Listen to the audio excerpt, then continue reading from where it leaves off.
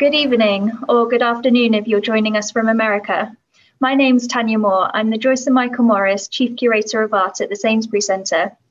Welcome to this Sainsbury Centre online event with Martina Droth and Paul Messier on the occasion of the exhibition Bill Brandt, Henry Moore at the Sainsbury Centre.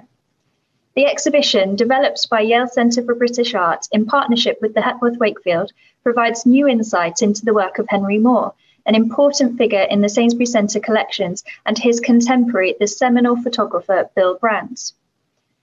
This event brings together exhibition curator Martina Droth and her co-editor of the publication Paul Messier to share their research and reflections on the work of the artist.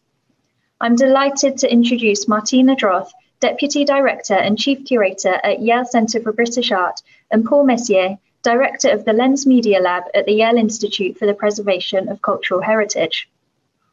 We'll hear from both speakers for about 40 minutes before opening up to a live-in conversation where there's an opportunity for you to ask questions using the YouTube chat function.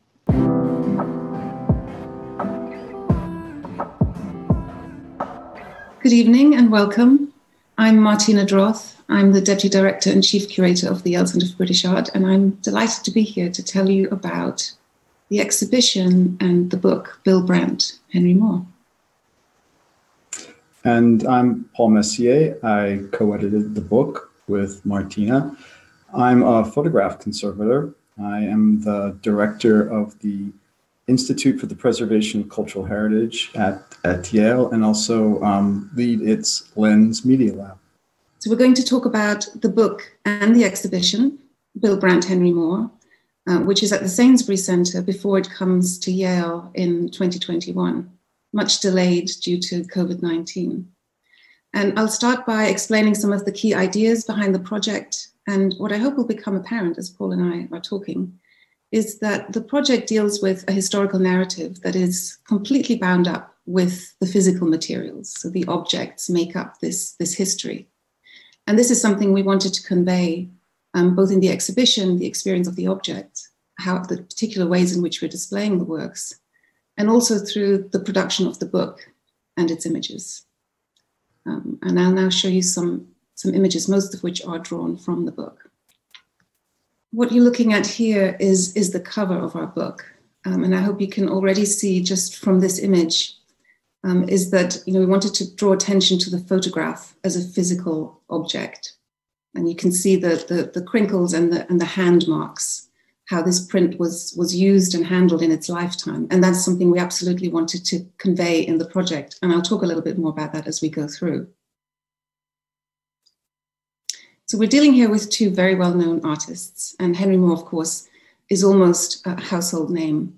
And we're very used to seeing them treated individually and monographically, and also very much within their fields. In other words, we tend to encounter Bill Brandt in a fairly pure photography context, while Henry Moore's work, we tend to see it in the context of modernism, or really just in the context of Henry Moore himself.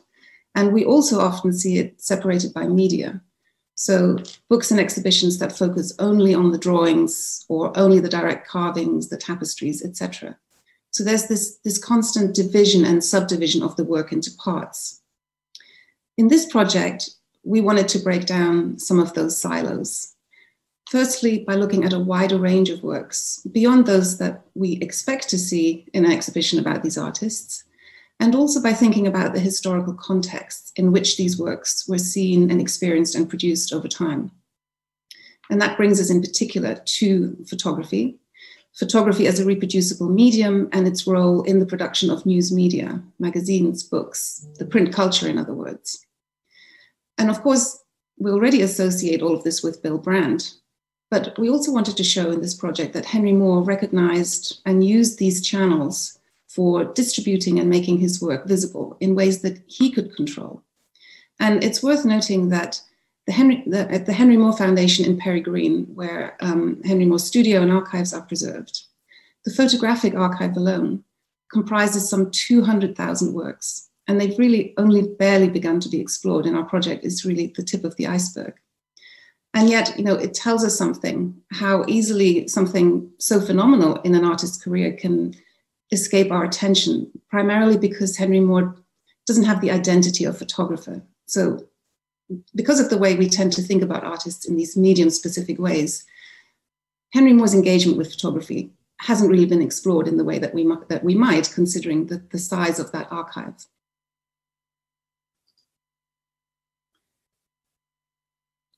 Henry Moore and Bill Brandt first met in 1941 when Brandt visited Henry Moore and photographed him in his studio.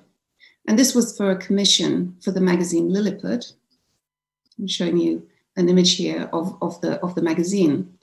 And Brandt invariably took photographs on commission. But we should also bear in mind that he was often very friendly with the magazine editors. In the case of Lilliput, it was Tom Hopkinson. So these commissions weren't pulled out of thin air, and Brandt certainly had the opportunity to assert his interest in the work that he made. The verso of this print is very interesting, and it tells you that this is the actual print that Bill Brandt made and produced in his darkroom and sent to Lilliput for this very reproduction. So you can see here on the verso the instructions to the printer. And I'm mentioning this not just incidentally because it's a nice anecdote, but because it's materially important to getting to know Bill Brandt's practice. First of all, it shows us that Bill Brandt is printing the photograph with a view to how it will look on the printed page. So he's sort of thinking ahead. And secondly, and this is very important to understanding his oeuvre and what sort of drove him, Brandt invariably printed in order to publish. So the print was a means to an end, and the printed page is the end product. And I think that's a point that we can easily forget when we think about the vintage print in isolation as some autonomous thing. What we wanted to show here is that these were working prints, a means to an end. So this portrait of Henry Moore prefaces a photo story in Lilliput showing Bill Brandt's photographs and Henry Moore's drawings of the London underground shelters, which they made independently of each other during the Blitz for the Ministry of Information. And in fact, this modest and cheaply printed article was really a key starting point for our project because it points to several of our important threads. The article is a very good example of the complicated status of photography in the mid-20th century, especially during a time of war when photographs were so instrumental to reportage. The captions underneath the photographs make it clear, or seem to make it clear, who the great artist is here. It's Henry Moore. But Lilliput, unlike many other magazines, named its photographers, and here they're really showcasing Bill Brandt's work, and they're giving Brandt and Moore an equal billing. In awareness of that sort of accepted secondary status of photography, they're putting that into question and pushing against that idea. So photography is what underpins the coming together of the two artists. Of course, it underpins Henry Moore's exponential fame, as well as Bill Brandt's career as a photographer. And we explore that throughout the stretch of their careers into the 1980s. In the exhibition and in the book, we look at the works that the artists created and their working processes, their way of distilling and concentrating their images. And this is a really fabulous drawing by Henry Moore of 1940 called 18 Ideas for War Drawings. And it's an early response by Moore to the bombings and the blackout, and shows him starting to think about how to respond to what was happening around him. And I think that the way that these little vignettes are arranged neatly on this single sheet, it reminds me of the storyboard quality of some of the illustrated magazines, or even of a contact sheet. So something like this, in the way that images were arranged on a page to create juxtaposition. And here we see the way in which Bill Brandt's photographs were used to translate what was a very austere and dismal time, the blackout, into poetic opportunities. So we see Brandt and Moore, like other artists, responding both to the unfolding calamities, and they were responding to a demand for certain kinds of images that represented and mediated the civilian experience at this time. So the context in which these works were made is a key part of the story. And it was important to us to include these magazine stories alongside and in a non-hierarchical way, other works of art. So not to separate them sort of from the so-called original works.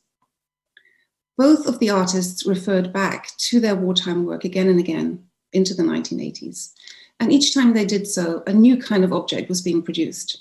And I think this is where it becomes particularly important to think of the work not only in terms of images, but in terms of objects, because each iteration, each thing has its own qualities, its own patina.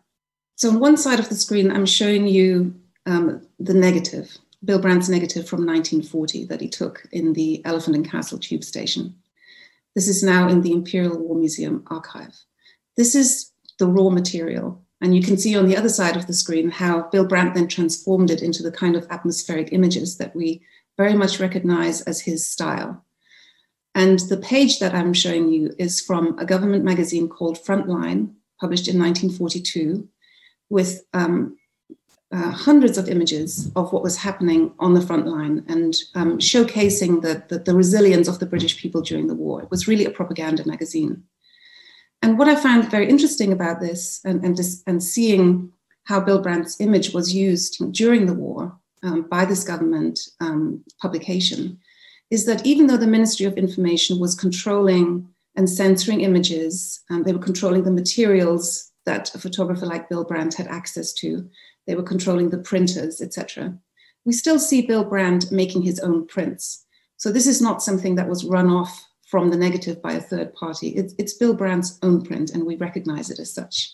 So even at this time of restriction around images, Brandt very much was able to insist on creating his own aesthetic.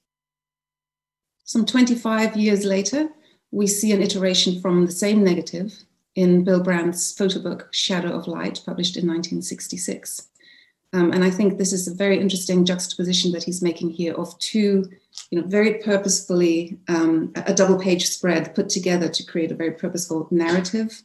On the one, you can see the linear perspective going into the distance, the lines kind of connecting in the middle of the centerfold of the book.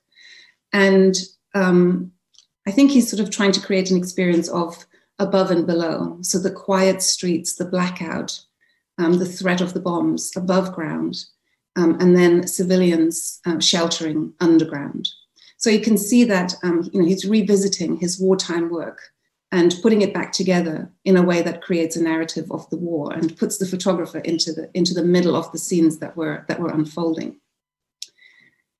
And later, in the 1970s, as Bill Brandt was increasingly sought after as an artist, he began printing large-scale exhibition prints. And so this is a spread from the book where we wanted to show the sort of life-size scale of, what begins as a small negative that's blown up, becomes very grainy. And he also becomes interested in this very sort of the sharp contrasts without some of the modulations that you see in some of the earlier prints.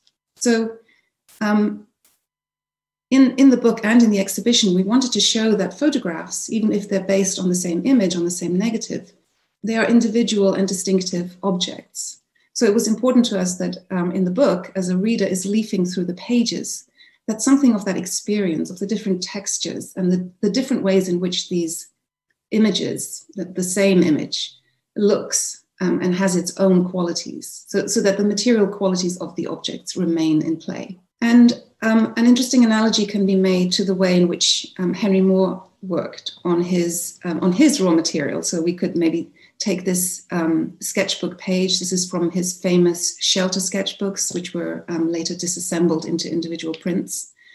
And some of these he worked up into finished works that were then acquired by the Government War Artists Advisory Committee. So here you can see that on the sketchbook page, he's drawn a grid only on one side of the page. So I sort of imagine, just like Bill Brandt is focusing his enlarger to a particular part of the image, Henry Moore is looking at his drawing and he's cropping the image for transfer to the enlarged page. So again, sort of a distilling of the image to the part that he felt was most impactful. And Henry was pretty meticulous. I mean, this is a very crude method of creating a grid and transferring things from one scale to another. But it was very effective. And Henry Moore was quite meticulous about copying and transferring these works onto the larger scale. and invariably used this grid system to remain fairly faithful to the original work. Like Bill Brandt, he returned to these early works, and I'm showing you here on one side a collotype made in 1967, which is part of a sort of deluxe edition produced by Marlborough Gallery, who represented Henry Moore and actually also represented Bill Brandt in the 70s. And these are loose leaf reproductive prints after a sketchbook. And even though we see them as derivatory and secondary now, they were quite sought after in the late 1960s and 1970s and were sent around on exhibition. And importantly, that 1967 edition that he made with Marlborough also contains a text that he wrote at the time, so many, many years later after the original event. And he remembers what happened, how he first began making these shelter drawings. And it was really that text written all those years, that memory that Henry Moore had written all those years later, that then became part of the mythos and the biography of Henry Moore as a war artist. So that's also a role that this reproductive moment has in Henry Moore's career, that it's really when he solidifies that story and the narrative. And you see it everywhere in the way in which Henry Moore's war work is written about. His own account is absolutely part of it. It's hard to really get the impact of scale from this image, but this is a tapestry I'm showing you, made in 1986. And Henry Moore had a series of tapestry made from earlier works, including shelter drawings.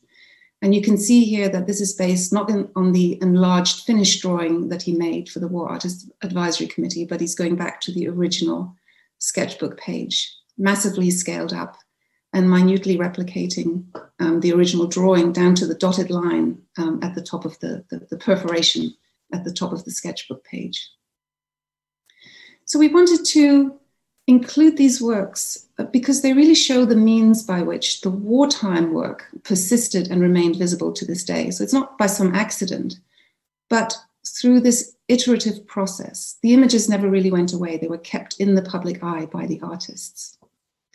And also, I think it's important to see the way in which these works trace a working practice over time. This is what Henry Moore was making and engaging with in the 60s, 70s, and 80s. And that's how Brandt's photographic style evolved. Sometimes, our tendency is to go back to the original works, the vintage prints. But there's a whole arc of a career here that's very interesting to explore. And that's something that we absolutely wanted to show in the exhibition and the book. Let me now show you a few other sections of the book in the exhibition. So as you heard, we really begin with the wartime works, Britain at war, the blackout, the shelters, also the coal mining industry. And then we move into the post-war period, and we leave behind the claustrophobic urban subjects, the people, the crowded spaces. And here we are in the empty, vast and pristine landscape, punctuated by the monolith, these mysterious ancient sculptural shapes. And what you're looking at is the cover of Picture Post with Stonehenge, a famous photograph by Bill Brandt. And this issue, published in April 1947, as you can see, special issue on the crisis. It's about the winter crisis at a time of fuel shortage and a deadly dire winter, which gave Bill Brandt his poetic photographic opportunity, but was also a moment in time where Stonehenge is captured in the midst of this snow, which was so deadly for so many people. And yet Stonehenge is the symbol of resilience. Stonehenge is forever, Britain is forever. That's the metaphor. And subsequently, of course, the photograph is freed from this specific context, and it becomes more of a timeless image of Stonehenge in this pristine landscape, this symbol of the ancient past, of the everlasting. So just to sort of remind you of the first slide that I showed you, our cover for the book really uses that Picture Post aesthetic, the header, the white on red, which we still associate with news today. But then with these later prints of Stonehenge that Bill Brandt made, sort of unmoored from that original context. And I think it's quite well known how Bill Brandt and Henry Moore were both drawn to Stonehenge and some of the other great standing stones of Britain. And here you see, again, this is from Shadow of Light of 1966, where Bill Brandt is creating a beautiful double-page spread, Stonehenge on one side, Avebury on the other. And he's also making an equation between the ancient stones, the ancient standing stones, and modern British sculpture. And these two prints, which are in the collection of the Museum of Modern Art in New York, although the photographs were taken at different times, but the two prints we have in the exhibition were printed at the same time. They're the same scale, the same kind of texture and finish. And it tells us that what Bill Brandt wanted to do was really to make this equation between the ancient and the modern, and to give modern sculpture the language of ancient sculpture. And the sculpture on the right side of the screen is a work by Barbara Hepworth. Bill Brandt visited Hepworth in her studio in 1956, and they clearly carted some of her sculptures down to the beach. And you have to imagine here that the work looks like as though it's rising up out of the ocean. And of course, the base has been buried under the sand. And so it's a very contrived image, but it's been set up in such a way as to create this sort of similar sense of mystery and timelessness as you get with the ancient stones that Bill Brandt also photographed. And Henry Moore, like Bill Brandt, famously was drawn to Stonehenge and had long looked to these great standing stones as inspirations for his own sculpture. And there's the work on the far left of this screen from 1936. He wrote in a letter about it to Nash, describing how he had sought to create a sense of these sort of anthropomorphic, standing, leaning figures of Stonehenge in his own work. In his drawings, and in this case, a collage work, where he photographed one of his own sculptures and cut out the photograph and collaged it into this anonymous landscape. He's imagining how his own work would look, monolithic against the landscape. And then in the 1970s, he commissioned a photographer to take photographs of Stonehenge. Although he visited there often, he commissioned these photographs in order to make his Stonehenge series of lithographs. They're very, very beautiful. But I think you can see and get a sense of how he's working from photographs rather than being on the site. And there's a very sort of strong photographic quality to these incredible, powerful lithographs. Both artists were interested in the relationship between sculpture and photography, both in relation to their own work and in the history of sculpture more broadly. How does a still image capture this dynamic, dimensional experience that we have when we see sculpture in a physical space? And I'm showing you here a series of negatives that were never published. Bill Brandt shot off these rolls of film while he was visiting Henry Moore to take his portrait in 1960. And he's photographing one of Henry Moore's sculptures on a rotating pedestal. So the pedestal is being turned for him, and he's taking these pictures. And you can see that with each image, he's effectively creating a completely new work as the sculpture is turned. And we wanted to show how Henry Moore was very interested in these similar questions, how the photograph captures and changes the experience of the work. And here we see Henry Moore experimenting with different lighting conditions, different angles, with a work that he owned by Rodin. So he took it outside and put this big whiteboard behind it and documented it. So Bill Brandt photographed other sculptures. We've seen him photograph the work of Henry Moore, Barbara Hepworth, and here we have Mayol. And he took a whole series of photographs of this particular stone sculpture. And he was very interested in the way in which the material of the stone echoes the idea of flesh and the body. And in 1961, he published this article where he includes some of these photographs of Mayol that he took alongside his famous abstracted, fragmented photographs of the body of the female nude. So this is an article published in 1961 to mark and celebrate the publication of his book. It was a big year for Bill Brandt. He also had an exhibition at MoMA that focused on perspectives of nudes. And this is really the moment when Bill Brandt begins to be thought of as having left his documentary photography behind, which really is a great simplification of his career, and having moved into fine art photography. And these continue to be the works that I think are very sought after when we think of Bill Brandt as an artist. So we have a number of these nudes in the exhibition, and in particular the ones that he took on the beach, where the body is kind of begins to be equated with natural phenomena that we see on the beach, pebbles and stones and cliffs and boulders. And Bill Brandt is also interested in photographing those stones. And I think here, on the one hand, we see him turning the body almost into stone. And here we see him look for the anthropomorphic qualities of these natural forms. So he's looking at flints and these geological formations. And there's a series of color transparencies, which we're including in the exhibition, where you can see him really thinking about these actually small pieces of flint and presenting them as though they are these great monoliths rising from the landscape. And I'm sure you can see that there is a lot of affinity here with the work of Henry Moore and Barbara Hepworth in the way he has set up these little natural forms in the landscape. And interestingly, as Bill Brandt is visiting these beaches and taking these pictures, he's also collecting shells, stones, and rocks and taking them home and photographing them.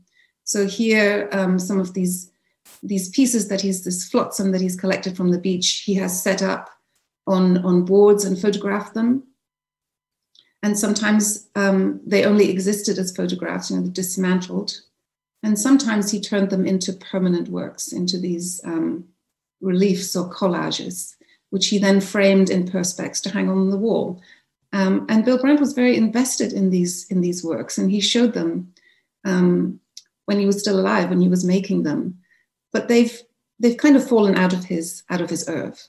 But we wanted to return them and to present them as part of the exhibition because they have such a resonance with the other work that he was making, and also with the way in which Henry Moore worked.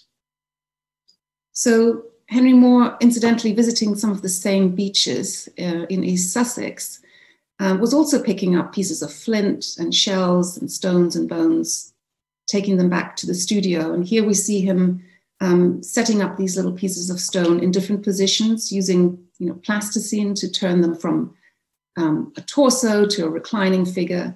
And I think we can see just from these few photographs that this is where Henry Moore went back to look at these pictures and to create his ideas for three-dimensional works, straight from these pieces of found objects.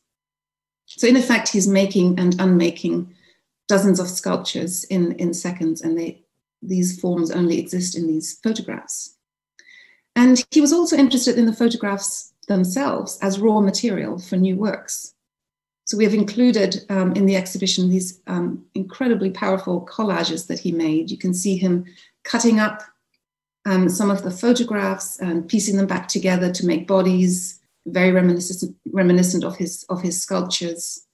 And here these two particular shapes, like barnacle-like shapes, form the breasts of this figure. And in this case, they form the eye of this sort of skeletal animal head.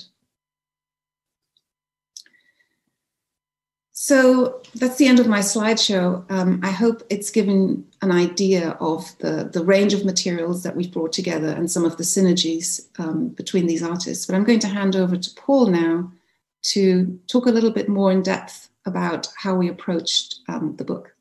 Thank you, Martina. That was a fantastic overview of the project. For my part, as a conservator of photographs, I'm really going to drill down to one aspect of the project, and that is conveying the materiality of the photographic prints both in the exhibition, a little bit in the exhibition, but mostly in print, mostly in the book. All right, so as I say, I'm going to be focusing on one aspect of the project, and that project is conveying the experience of a photographic print. It's quite obvious, right, that a sculpture, a Henry Moore sculpture, you encounter that in 3 dimensions. But people typically don't think of encountering photographs in 3 dimensions. They think of image, as Martina said, but often the idea of the photograph as object is subordinate. And again, as a photograph conservator, someone who is heavily invested in the material history of the medium, I wanted to try to assert this materiality through the exhibition and the book. And so how do you do that? Well, let's look at this photograph. This is a photograph by Bill Brandt, a print. It exists in 3 dimensions, as you can see, and there's some cues engineered into this. There's the crinkles in the upper right that Martina referred to, these crinkles. Those were important to us, these sort of haptic qualities, these haptic cues that are very common. And these crinkles relate to how the print was dried, perhaps. Bill Brandt's darkroom technique. There's a little bit of curl. There's a shadow that kind of defines that curl. And so these are sort of obvious kind of attributes, but it's not typical in the way things are, photographic papers are portrayed. And Bill Brandt and any photographer, serious photographer working in the mid-century through the 20s and 30s would have been familiar with the language of the photographic print. And it's a little bit of that language that we wanted to convey, and maybe to actually, in a way, revive. I mean, as we get in the 21st century, as we get further and further away from black and white photography, that language, I think, is somewhat being lost, right? And it's a language that would have been very important and very present in the lives of photographers in the mid-century. So let's look at that language a little bit. And one way to do it is to think about what were the materials available mid-century. This is a book by the Gavert company. Gavert was a manufacturer of photographic materials from Belgium, one of the main companies supplying photographic papers in the middle of the 20th century. And we open up this book.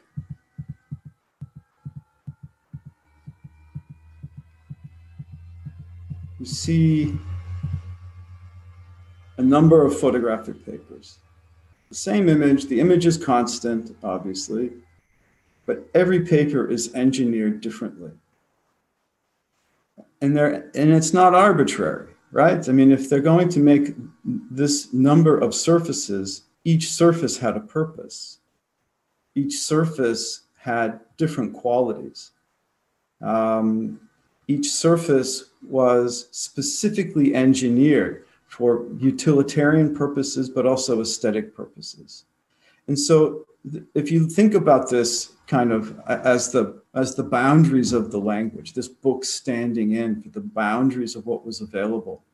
But think just to say, this is just one manufacturer in 1 year. There were multiple manufacturers. So there was this huge diversity of materials that photographers had access to, but also had to understand. They had to position themselves in this universe, right? This universe of choice. And so breaking down some of those choices is something that something that I focus on. And it helps me when I approach an artist like Bill Brandt. What can I read about Bill Brandt's intention from his prints relative to this universe of choice? We're going to look at kind of 2 poles at the different ends of the spectrum, if you will. And so I've highlighted in blue this kind of cool, white, smooth surface in the upper right. And then in sort of the lower right in green, a much warmer toned paper. We're going to look at those papers a little bit more in detail. And this will give some idea of what I'm talking about in terms of the expressive dimensions of black and white printing. If we think about the one in the upper right, that's called large X. It's on the left here as an advertisement. It's an advertisement for large X. The one in the lower right is depicted here on the right. And that's a paper that Gewert called Gewelachs velour. And like I said, they're on different poles, on different axes. And so what's going on with large X? Well, large X was a commercial paper. It was a very smooth surface, had a very glossy finish. It was very lightweight, and it was very, like you saw in that previous slide, it was very white. It was very like neutral white. And these are typical qualities when you want to convey kind of immediacy and detail. For example, if you think about texture as an attribute, what does texture do to an image? Well, if it's a very smooth texture, the photographic image can render all of the detail that's captured in the negative. It's very sort of precise that way. On the opposite side, we have this Gewelachs velour with an incredibly rough texture, a broken up texture. And when you break up, when that texture fundamentally breaks up image, you start losing detail. And that can be a tremendous asset if you want to generalize a subject. Think about portrait photography, right? Nobody wants to see the way they look. They want to see an idealized version of the way they look. They want those, those small imperfections to smooth out. And so as a portrait photographer, you would be thinking about using the paper on the right, the Gewelachs velour. That glyph in the middle, there's a sort of a blue diamond and this green surround. These are the four expressive dimensions that I was talking about. And one of the things that my lab does is put numbers around these attributes. All of these attributes can be measured and we can visualize these qualities. So here what we've got is large X in the middle. And imagine the four parts of that diamond, the four angles there. One of them is texture, one of them is gloss, one of them is color, base color, and the other is the thickness of the paper. And you can see, these qualities. It's very glossy, it's very thin, it's very neutral white, and it's got this super smooth texture. That diamond is kind of small, concentrated in the center of the glyph. If we think about Gewelachs velour, it fills the glyph essentially, right? So it's got this, it's a what I would call a highly expressive paper. And you see this in the advertising, you see this in the semantics and the word choice, and even in the image choice of this advertising. So for the Gewelachs velour, it's your best summer pictorial prints. It's talking about you as a photographer, your aspiration to be an artist, to express yourself through your photography. So your best prints will look their best printed on Gewelachs velour. It's the most beautiful paper ever made. And it's talking about, a perfect interpretation of your art in the finer print down below.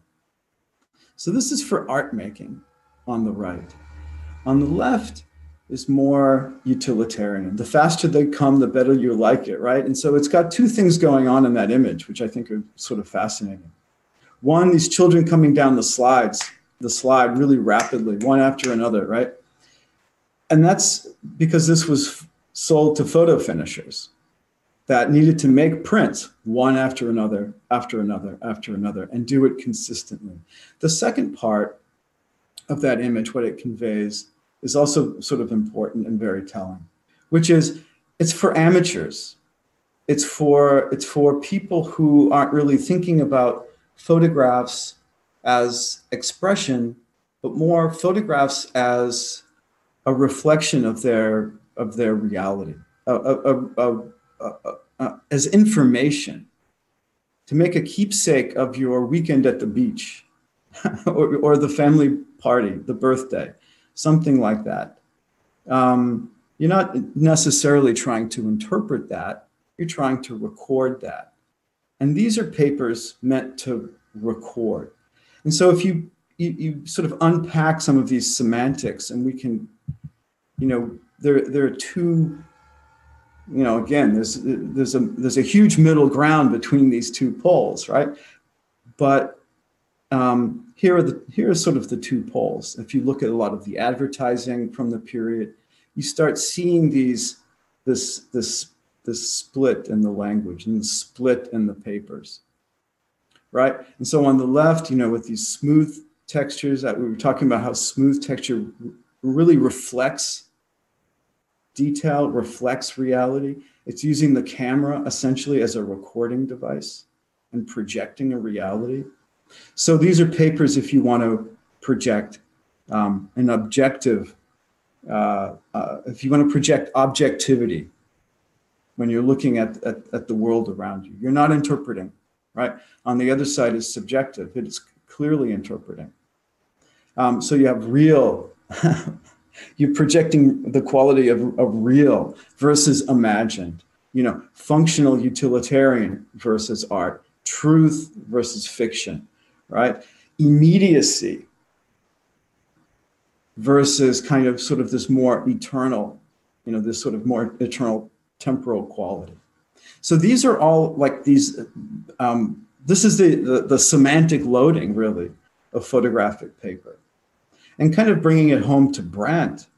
Brandt was very much on the left side of the screen. His papers, especially mid-century, the 20s, 30s, 40s, maybe up until the 70s for sure, he's very much using kind of these utilitarian papers, and for really good reason. Like Martina said, he was thinking of the print as often as an intermediate step to ink on paper, right? And so that's clearly a utilitarian function right there. Why invest in, by the way, not only was the Gewert-Gewelux paper, so-called by their own, description, the most beautiful paper, it was one of the most expensive photographic papers ever made. And you would never choose that paper if the final conception was ink on paper, right? Why would you do that? But also I think there's something else going on here too. And this is typical for kind of surrealist photographers, thinking of photographers that kind of fit into a surrealist kind of category. I'm thinking of Cortège at a certain point and Brassai, certainly Brandt. The tension of a surrealist photograph is this idea that the conceit really is the idea that it is projecting something that is real. It is projected that image which could never exist or is highly distorted. Think of Brandt nudes. But it's real. And that projects through the paper, right? That's one of the attributes of the paper. The conceit is I'm reflecting something back to you that you could never see or you could never experience. And so there's the tension there. And some of those images would fail if they were so highly wrought, on a sort of the Gewelux velour type paper, right? I mean, that would look like, okay, you're making art with a capital A. It doesn't work, it falls flat. And you start to see Brandt, in some of these later prints that he's making for Marlborough, specifically for exhibition purposes, he doesn't fully go to the green side of the screen. You know, he doesn't fully commit to these art making papers, but the needle shifts a little bit when he's working for Marlborough, or not working for Marlborough, when Marlborough's representing him. The needle shifts a little bit away from these kind of more utilitarian, objective info recording type papers to more art making papers. The gloss goes down, and that's a functional thing too. You know, no one wants a super glossy print on their wall because you get glare and reflections. But again, sort of a more sort of generalized projection of an image versus kind of this kind of more tension-packed, assertive, you know, this is reality, when you know it clearly can't be. So we wanted to bring these kind of qualities, this thought process, these strategies into both the exhibition and the book. And so for the exhibition, the experience of the print, we're really trying to stand out of the way, get out of the way as mediators. So a lot of the prints won't have mats. You can see them edge to edge. You can see them as they actually are, and not some sort of highly mediated, idealized state. And certainly in the book, we try to aspire to that.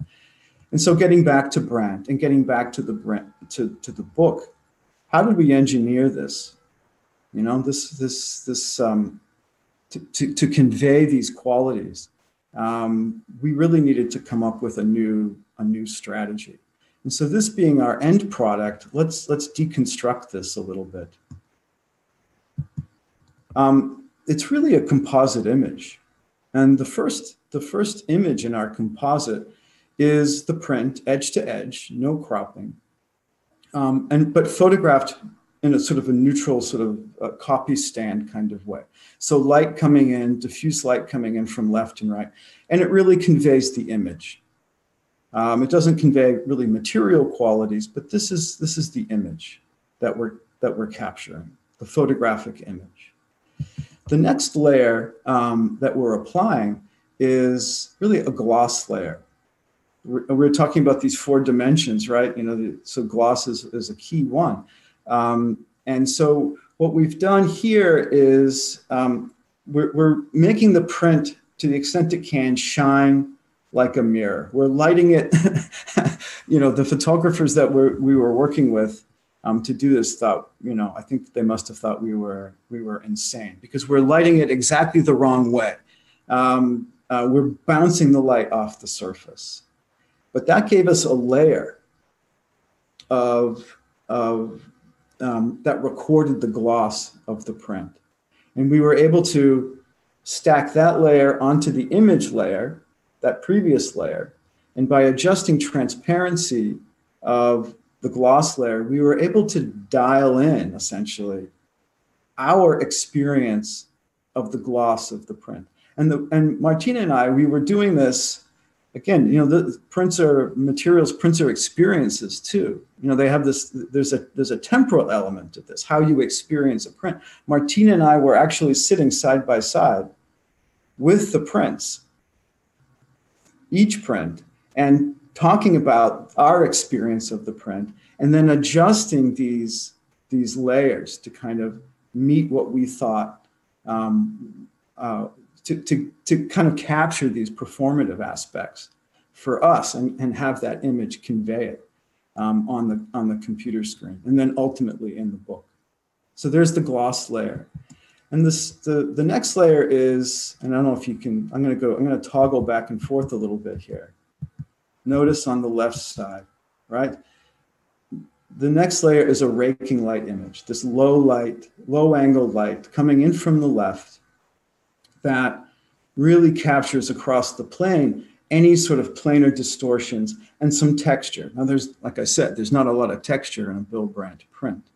You know, paper texture. But there are all of these clues about how the print kind of is moving through time. You know, these little dog ears and these little creases and all of that, which, you know, I think are, again, sort of vital when it comes to understanding the print as an object, but also as an experience.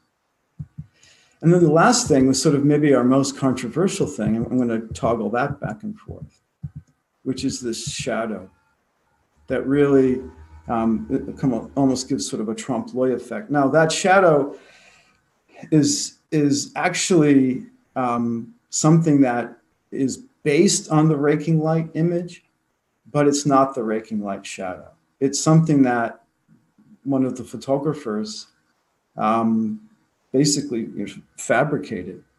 Now, again, if you think about it, we're mixing layers, shot all different ways, all different angles.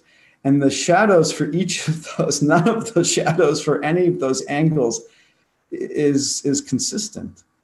And none of them really conveys sort of kind of a unified sense of the object.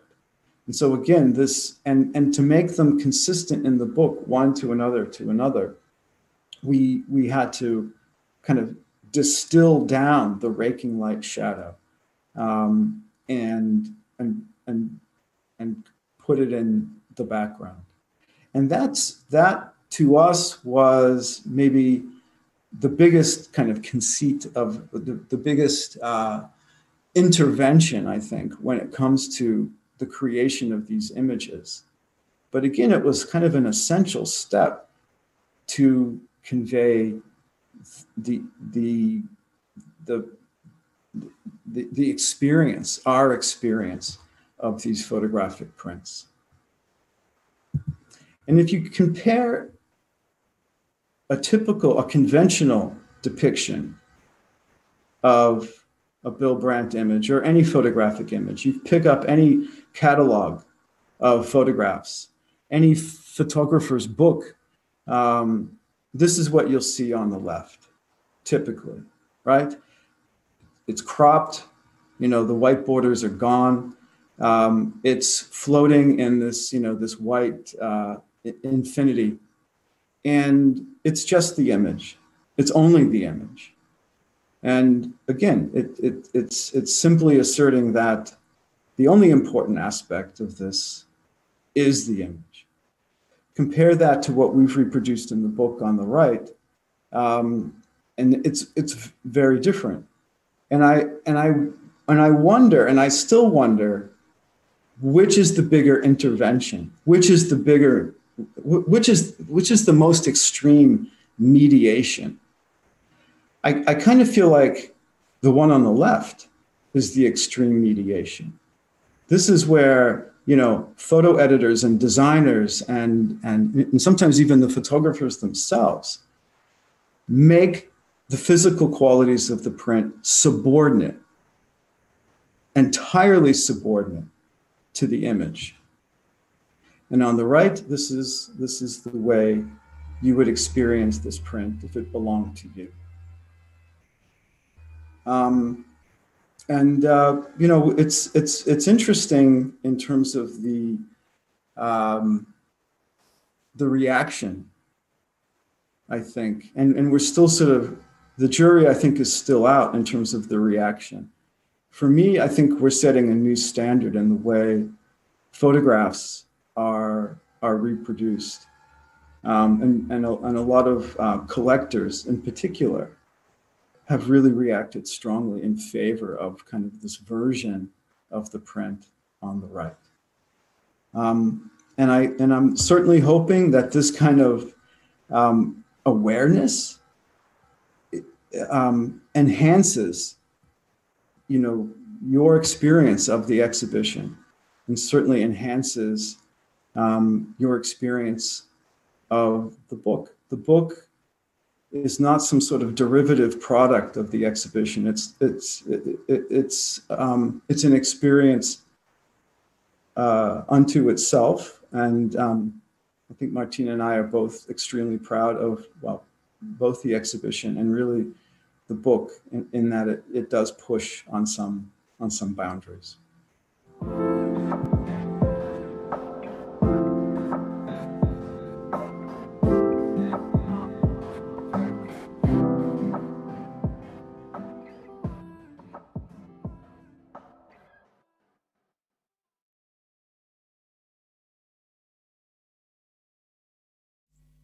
Hello, we're delighted to be joined by Martina Droth and Paul Messier from America to take part in this live Q&A. Thank you, Martina and Paul, for those wonderful presentations.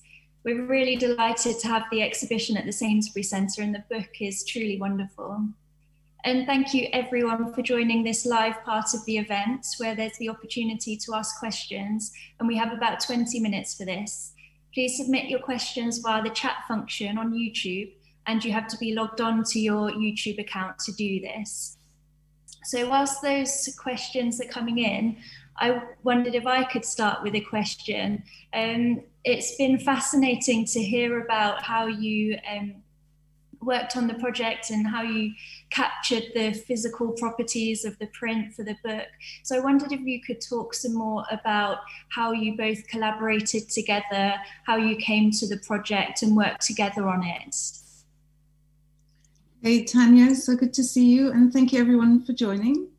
I'm happy to start answering that question, and then Paul, please chime in. I had started thinking about this project just through looking through the collections at the Yale Centre for British Art, where we have some works that connect Bill Brandt and Henry Moore, in particular the 1948 portrait. And I became interested to find out more about how these two artists were connected together. And I was particularly interested in their relationship during the Second World War.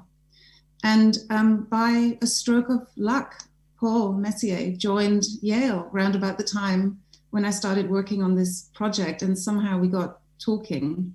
And then Paul really became instrumental to thinking about this relationship between the sculptor and the photographer, and considering the different ways in which we could explore the material history of the objects that these two artists created together. And I really think that by working together and thinking about the different perspectives that we brought, it made it a much richer project that took us into directions that we hadn't necessarily anticipated. Yeah, so from my side, I mean, a stroke of luck pretty much sums it up.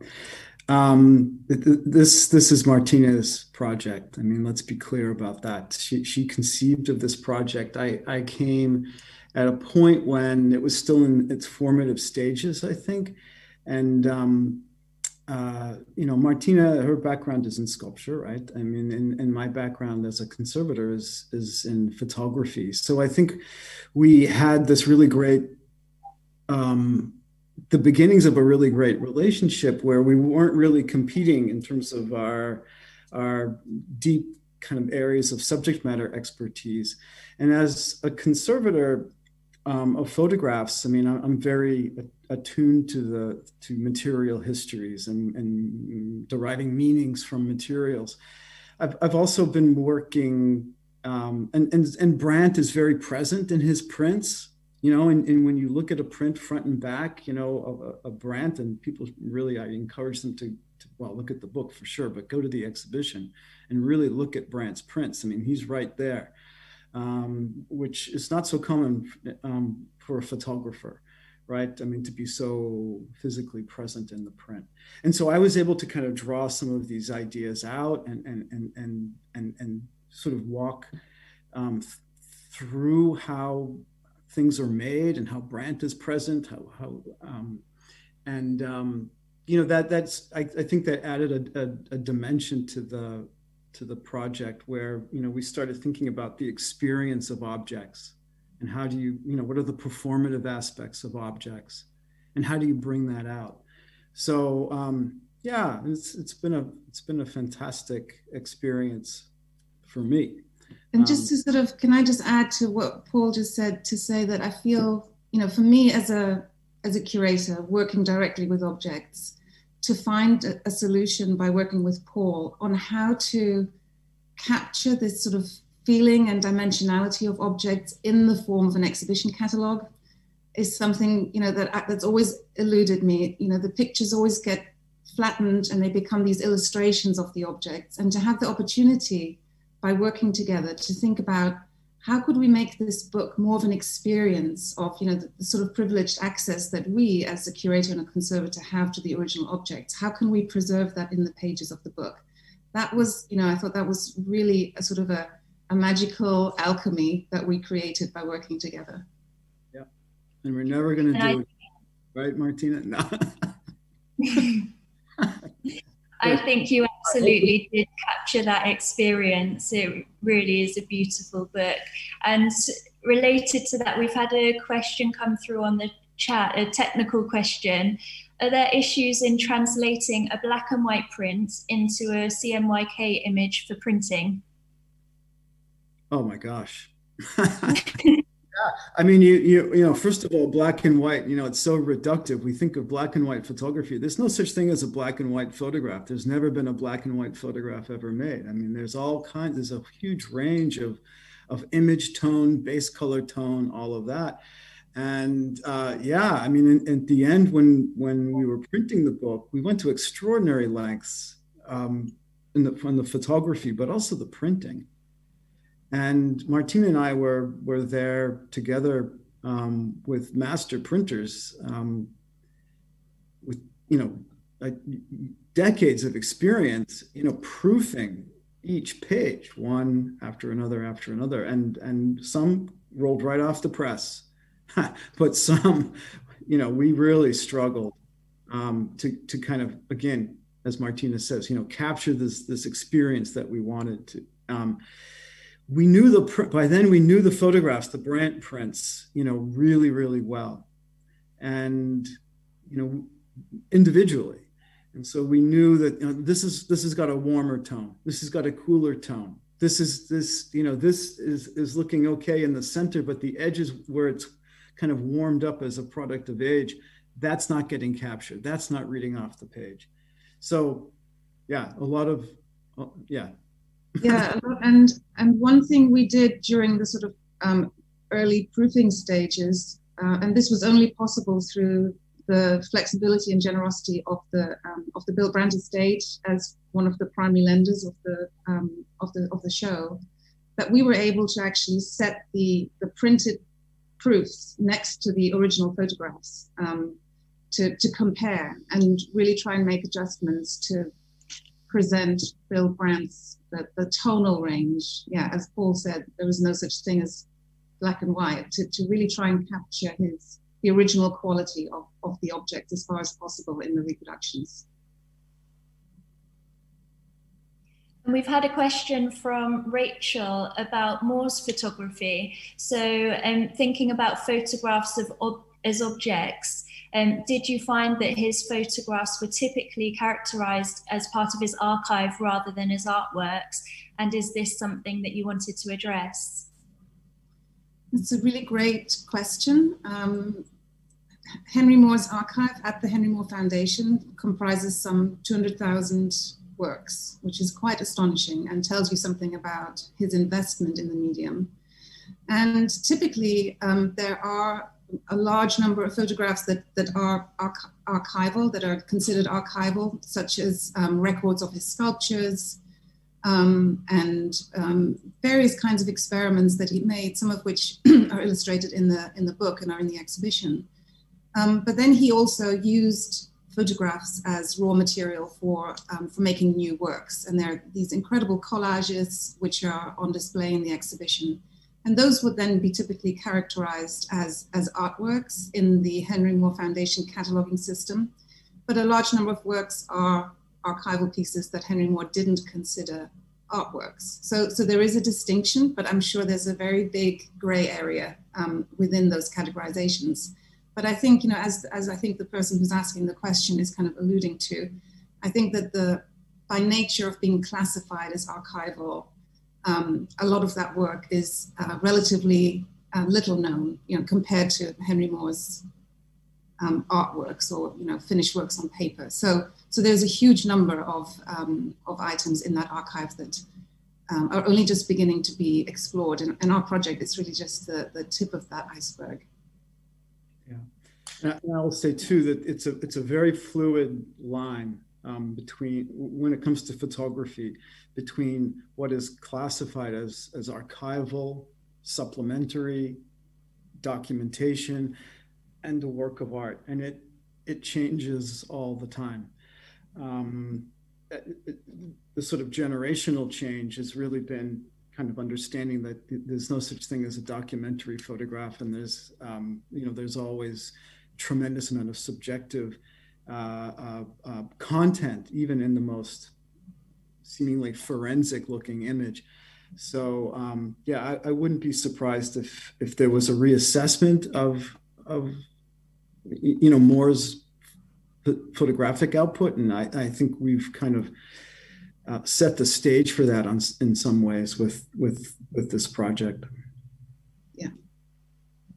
And seeing the photographs alongside the sculptures really shows them in a new way, which we're able to do in some points in the exhibition. So, showing the head and ball sculpture alongside the photographs of it, and also showing the photograph of the chicken bone that became standing figure knife edge alongside the sculpture. I think you could read the sculpture completely differently. So yeah, really incredible to uncover that material from the archive as well. So we've had quite a specific question about the photograph of Hepworth's sculpture on the beach. So this is a Brandt photograph. Martina, what year was that? 1956, and actually if you go to the Tate's website, there's one of Barbara Hepworth's sort of photographic albums that she created of works that she was making.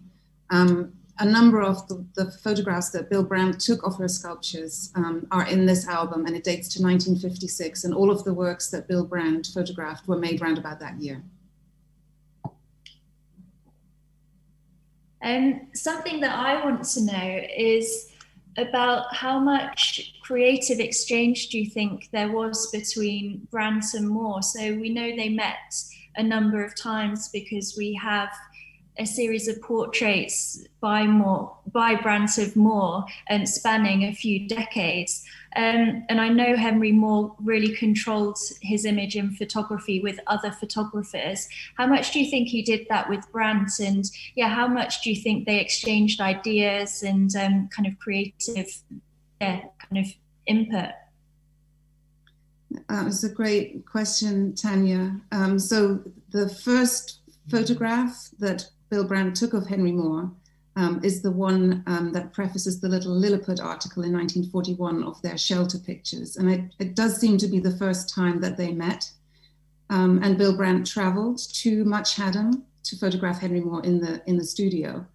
And he subsequently traveled to Much Haddam several times over the ensuing decades. And the last photograph that I found was 1974. So clearly they sort of maintained contact. There isn't really a lot of evidence of a sort of an ongoing dialogue or friendship, but certainly a professional and collegial relationship. And as I hope the exhibition shows, they were clearly looking at each other's work and clearly were interested in similar subjects and in similar problems. You know, the issue of how you capture a three-dimensional object in a photograph is something that Henry Moore was thinking about in very creative ways, and that was sort of part of Bill Brandt's focus when he started photographing the nudes, and he was also photographing sculpture, so this idea of the body in space. And I would imagine that if you look across Bill Brandt's portrait oeuvre, I mean, he was a great portrait photographer. It's sort of runs throughout his whole career. And I believe that he truly knew what he wanted to do with a portrait. And they're very, the portraits of Henry Moore are very Bill Brandt. So I'm sure it was a collaboration between the two. But I imagine that Bill Brandt, in his way of spending time with his subjects that he photographed, found a way of getting the Henry Moore that he wanted. I don't know if you want to add to that, Paul. Well, I just, I agree with that wholeheartedly. I kind of feel like, we've been working with this sort of relationship between Brandt and Moore. It's the essence of the project, right? And I don't know how much there was a artistic exchange between the two of them. I think they were sort of masters of their own. I think it's easy to think about Moore as sort of the dominant figure, right? And therefore Moore is calling the shots. And maybe when they encounter each other, Brandt is sort of the junior partner or something like that. I don't think that's borne out in any of the work that we've done. I mean, Brandt was he had a very clear, firm sense of what he was trying to do when he was behind the camera, and he had strategies. Just even pre-war, he's enlisting family members to take roles in his setting scenes. If there's not enough squalor, he'll create some squalor by toppling over chairs and things like that. So yeah, I mean, Brandt is he's not the junior partner in this relationship by any means. We've had another question come through. So I know Moore was a prolific sketchbook keeper, and did Brandt use notebooks and sketchbooks? Not that I'm aware of. In the same sort of sense of making drawings. So I'm not aware that he did. Are you, Paul? No, that's a great question. That is a great question. No. We would have to ask his grandson. Yeah, I would imagine that material would still exist if it exists at all, and it's worth pursuing. I would just make the analogy, and it's not exactly a sketchbook, but when he started making his assemblages, I feel they're like sketches, except with physical material. So he collected all of this sort of flotsam from the beach, shells and algae and stones and bones, and he laid them out onto painted boards. And sometimes he stuck them down and turned them into sculptures, or sometimes he just laid them down, photographed them, and reassembled them. So in a way, those are sketches, but in 3 dimensions. It's an interesting analogy. I wondered if we could come back to Moore's photography. You mentioned the vast quantities that there are in the Henry Moore Foundation archive. So he was obviously a prolific photographer. How much do you think he knew about the photographic techniques and technologies, the types of which Paul has described in his presentation this evening? So I think he probably knew a lot. Sebastiano Barassi, the chief curator at the Henry Moore Foundation, wrote a brilliant essay in the book on Henry Moore's photography and the different ways in which he used it. And they're doing quite a lot of research at the Henry Moore Foundation. There are something like a dozen or more cameras that Henry Moore accumulated and used over the years. There are very sort of specific materials in the archive. For instance, there's a series of really beautiful glass plate negatives where he sort of took these time-stop pictures of making a sculpture over many months, recorded sort of step by step. And Paul mentioned to me that using that technology, using these large format glass plate slides, whenever it was in the late 40s, was already a little bit old-fashioned. So, I think he probably was very deliberate and specific about the materials and technologies he used. And there are notebooks in the archive where, he photographed a sculpture from different angles, using different f-stops, different lighting conditions, and he made notes and then thought about the effect that would have on the sculpture. And in the early publications of his work, exhibition catalogs, for instance, you see that a lot of the photographs that were used were Henry Moore's pictures, or pictures that he had either taken or had taken for him, that he had overseen, that are in the archive. So I think he was very invested in not only in the composition and visual aspects, but he was aware of how technique and different types of cameras would have a different effect on getting the kinds of photographs you wanted. Mm.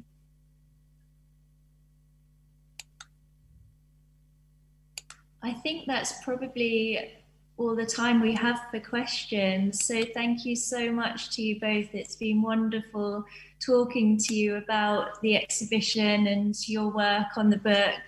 And thank you to Martina and Paul. Thank you to everyone behind the scenes who allowed this event to happen, and to everyone at home for tuning in.